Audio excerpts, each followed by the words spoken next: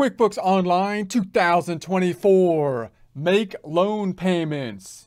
Get ready because we're going to bookkeeping Cloud 9 with QuickBooks Online 2024.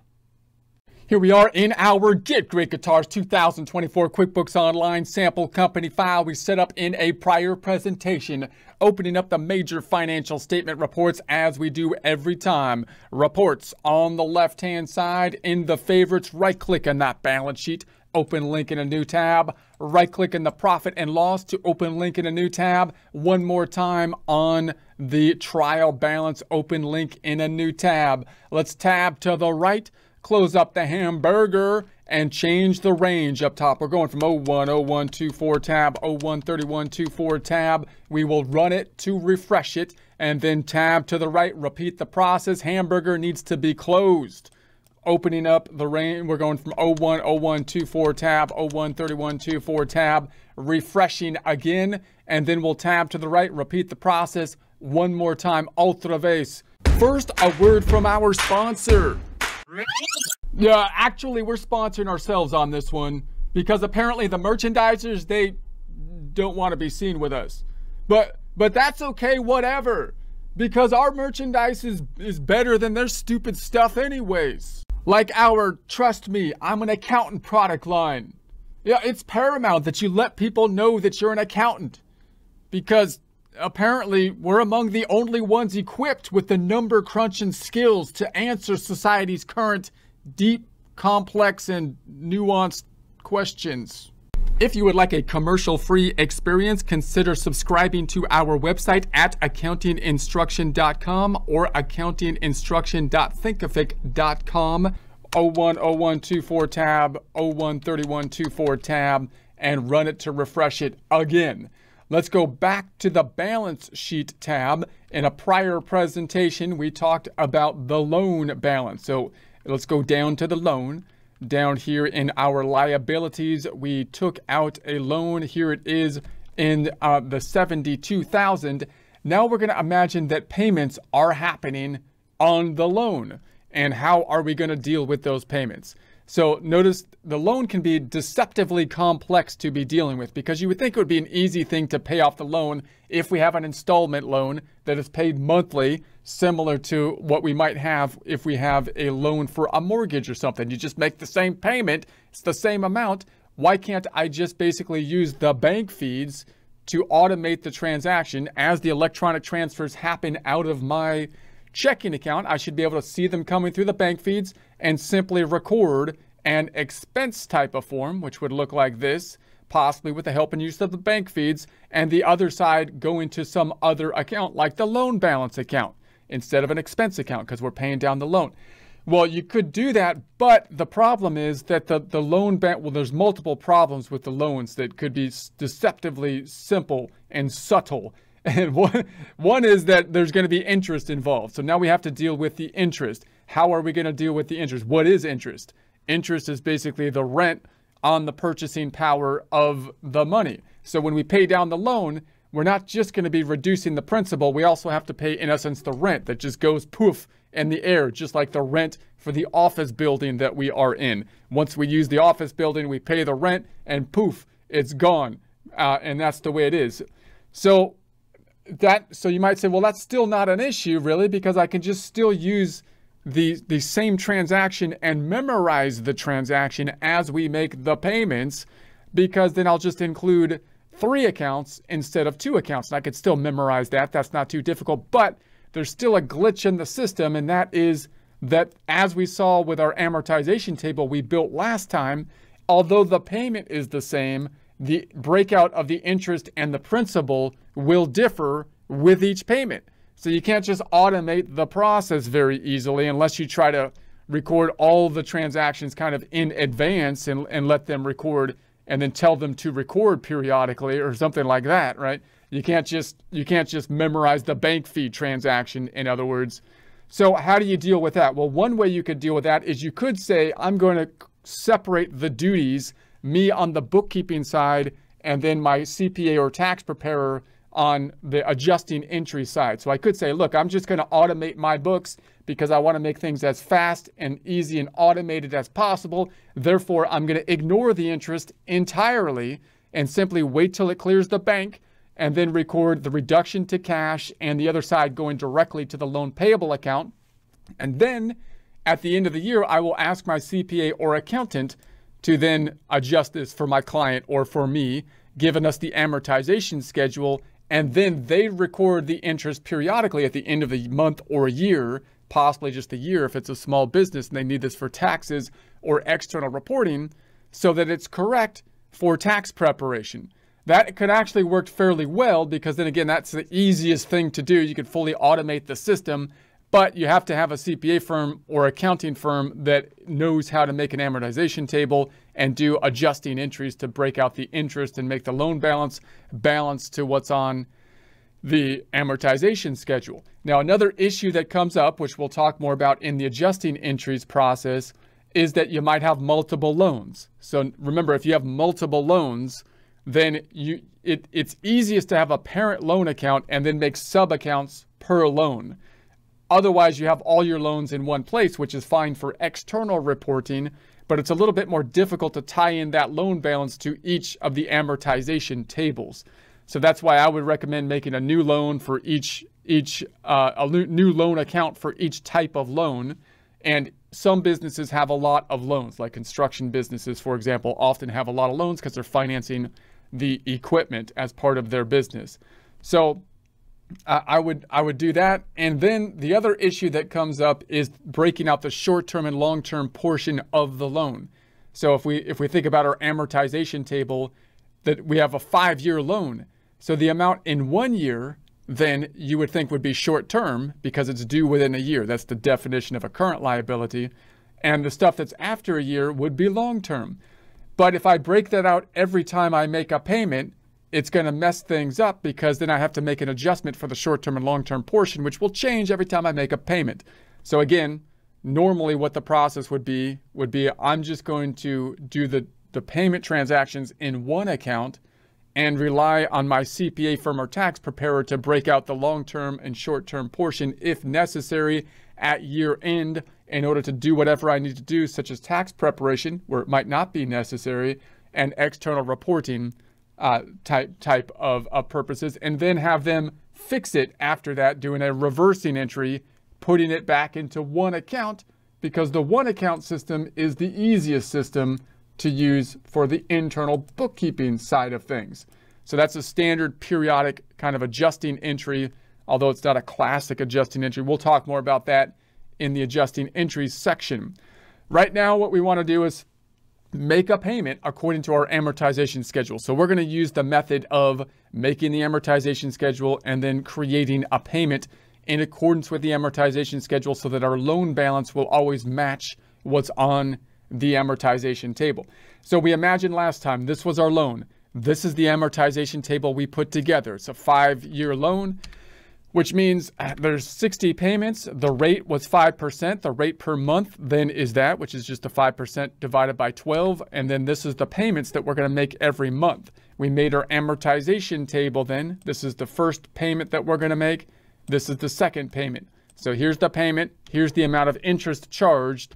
This will be the loan reduction or principal reduction, whatever you want to call it. And this will be the loan or principal balance after that first payment. So that's what we'll do first. We'll record one at the beginning of the month and then one at the end of the month so that we can see two payments and see how they are different and recognize the issue that happens because of that when we try to automate this transaction. So let's do this one first. Simple transaction. We're going to go to the first tab. I'm going to select the plus button and we'll just let's use a check form. We could use an expense or a check form. I'll use a check form. All right, so we're going to say let's say the loan is with Chase. So I'm going to put Chase in here just as a bank. And this is actually going to be a vendor. So I'm going to say Chase vendor because I have a customer, but I want to make it a vendor. And I'm going to say, there it is. I'm going to say save it. And we're going to go from the bank account. So we'll pay it out of the bank account. That makes sense. So we're going to say that this is going to happen as of the new month. So I'll say the beginning of the month. we're going to imagine that first payment went out in February. The check number actually should be the 16th or 1016 because I want that to match what's on my bank statements. And I think that's what's on the bank statement. That should populate automatically once we're in sync. But I think we made an adjustment to it in a prior presentation, so it's a little off. All right, so this is the first transaction that has two accounts impacted down below. The first thing that might come to mind is the loan payable account, because that's what we're paying off. Loan payable, so we're going to say loan payable amount, but it's not going to go down by the full amount that we're paying. So if I then look at what I'm going to pay, it's 1,358.73, but the loan payable is only going to be going down by the 1,058.73 because interest has to be recorded. So now we have two accounts impacted, which we haven't seen too often. So it's 1,058.73, I think, if I remembered that. And then the other side is going to go to interest. So the other side is going to be interest. And notice I'm going to look for the account that they have. Do they have an interest account? They have interest paid. I don't really like that term because it kind of indicates that you paid the interest, meaning you're like on a cash-based system. It's possible to have interest that hasn't been incurred that you have not yet paid. So I'd rather just have it called interest expense. But I'm not going to make another account called interest expense. Instead, I'll possibly change this account. If I made another account, that could cause problems because then I have two accounts that have a similar name. So I'm going to say I'm going to use that account and then possibly change the name of it because I don't like that name as much. And then I'm going to say the interest is $300. So $300 to interest. And that gives me a total of the 1,358.73. So 1,358.73. So what's this transaction going to do? It's a check. It's going to decrease the checking account by the full amount, 1,358.73. But the other side goes to two accounts, one of them being interest, $300, because that's similar to paying the rent on an office building. We're paying the rent on the use of the loan balance, and the rest of it isn't going to rent on the use of the loan balance, but actually giving back part of the office building in that analogy, right? We're giving a room back. We're giving part of the loan back, the reduction of the principal that has not yet, okay, so that's the idea. Let's do it. Let's save it and close it and then check it out.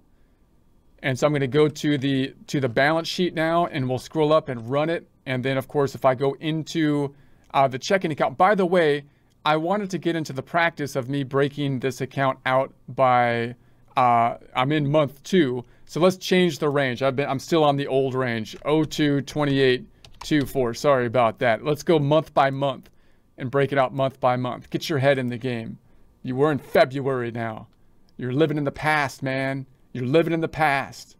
So if I go in here in February, then there's our check. So that's the full amount of the check.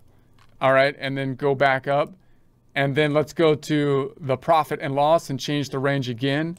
Go to 02, 28, 24. I stay in the present. I'm mindful of the present time. I'm practicing my mindfulness to be in the, I don't know what I'm talking. So interest paid. There's the interest. So the interest in February now, so we have a loss, of course, on the income statement. So that's the idea. Pretty simple transaction, but it's difficult to save that transaction given the fact that the next balance that we have, let's make it green, will not be exactly the same even though the dollar amount is the same. So the dollar amount is the same, the accounts impacted will be the same, but the interest and the loan reduction will differ, making it difficult to memorize the transaction. So let's record this one. Now I'm going to record this at the end of the same month so that we have them both in the same month. Normally they would be in different months, but we're going to imagine, it's a month apart, but they happen to both payments happen to be made in February, just so we can see them in the same month side by side. So let's do that. I'm going to go to the first tab and I'm going to do this again, a plus button, and we'll make another expense form, and it's going to go to Chase again, Chase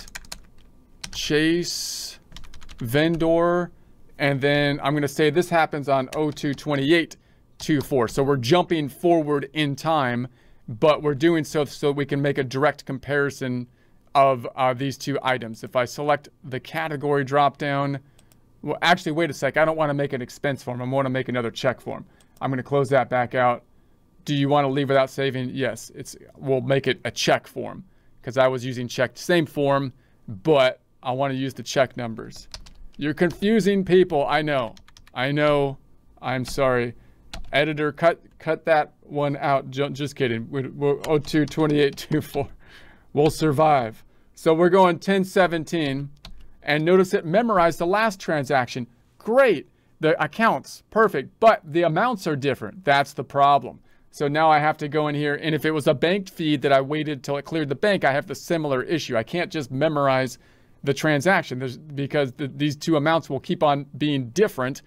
And so I won't be able to just automatically put the bank feeds on and automatically just do this. I always have to go back to the amortization table and then say, well, the interest is, well, let's do the principal 106314.